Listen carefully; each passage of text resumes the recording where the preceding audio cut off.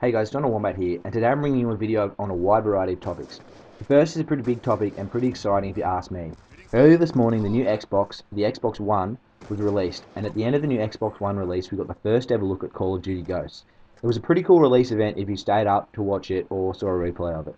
The new graphics on the next generation consoles look amazing, and especially comparing the graphics of Modern Warfare 3 compared to the new Call of Duty Ghosts, it is just amazing to see the advancements of quality over just 2 years. Over the past couple of months, there has been a lot of different sneak peeks and hints that have been released by Infinity Ward. If you go to the Call of Duty homepage, there is a whole page of hints, and they keep getting added to. The Masked Warriors teaser trailer really got me thinking, and a couple of predictions that I made after seeing that trailer were actually true. There was speculation that the plot would be a prequel of Modern Warfare 2 with Ghost as the main character, or a prequel to one of the previous Infinity Ward Call of Duties. But as I predicted, because of the weapons that the soldiers were holding in the Masked Warriors teaser, the plot is set in the future. Another prediction that I made came true as well. In the Masked Warriors teaser trailer, the setting was all in ruins and there was a lot of rubble all over the place. And now we know that the setting of Ghost is 10 years after America has been conquered and the whole country is in ruins. I was quite pleased I was correct with these predictions. There are also a number of really cool new inclusions in the story and Call of Duty Ghosts, as well as the multiplayer.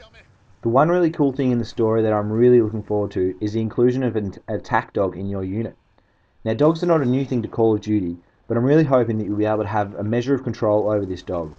Whether that means you can order it to attack enemies or even take full control of the dog, I think it will be a great addition to the story. There are 3 main new features to the multiplayer engine that I think will be pretty cool as well. The first is the ability to peek around corners. This feature is already available on the PC, but having never played on PC before, I think this will add a new aspect to the multiplayer, and I'm looking forward to what this will bring. The second new feature is the ability to slide. They don't show any footage of this in the reveal, but if you watch the behind the scenes video, they explain it in more depth. It looks pretty sweet and kind of similar to the dolphin dive. I can't wait to try it out and see how it works in the multiplayer. The last feature that is new to multiplayer for Infinity Ward is dynamic maps and controllable dynamics in the maps. Now, dynamics in multiplayer maps have been included in the Treyarch multiplayer maps, but it is new to Infinity Ward. A flood is mentioned in the behind the scenes video. Something that is totally new to Infinity Ward is the ability to control dynamics in the maps. The behind the scenes video talks about this and shows a log truck losing its load and rolling down a hill.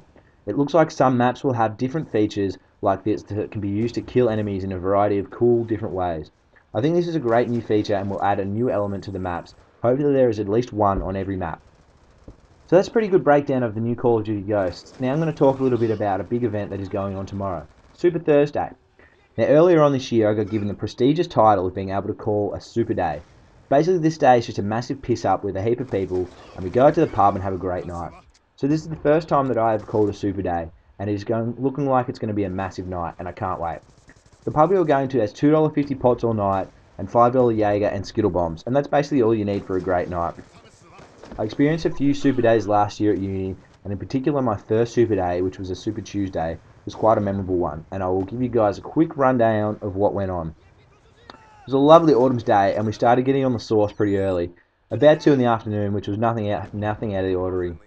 Polished off a few beers at Res, and then headed out to the pub, which is where things started to head downhill pretty quickly. After polishing off too many beers, a few Jaeger bombs, and God knows what else, the next thing I remember is waking up in the drunk tank in a police station in the city. Not only that, but I had also landed a $550 fine for being drunk in public. Now, considering I can't remember where I was, what I was doing, or who I was with when I got this fine, I'm going to have to say that this was probably fair enough. It didn't end there though.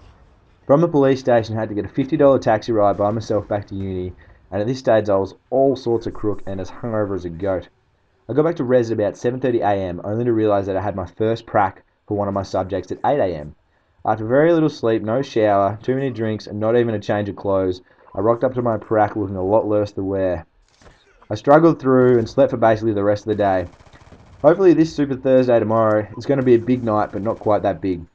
Anyway, this is going to wrap up this video. I hope you guys have enjoyed the rundown of Call of Duty story, and my story about the time I got locked up. If you did, feel free to leave a like and a comment, and please subscribe if you haven't already. I've been Wombat, catch you later.